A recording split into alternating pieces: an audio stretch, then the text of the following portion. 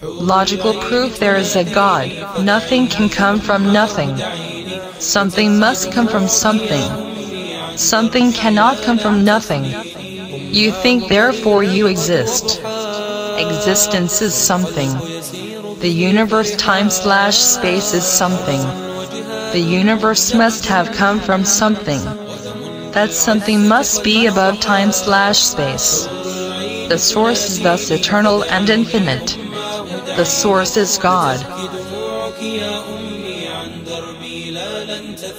The most important commandment of all the prophets, that which separated them from the polytheists, was monotheism. They all preached that there is only one God.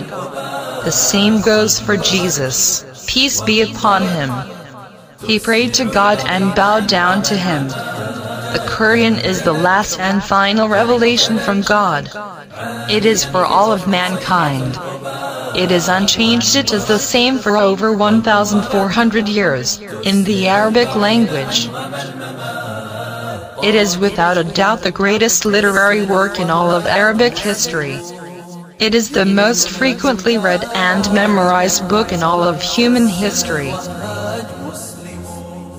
There are millions of people alive who have the entire Qur'an memorized by heart, including children 10 years old and younger. The Qur'an also has many scientific and mathematical miracles in it as well, which are still being discovered.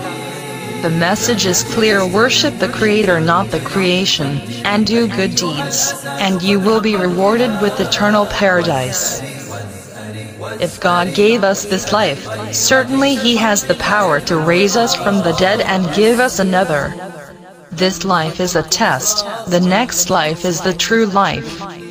It is up to you to decide which path to take. Peace be upon you all.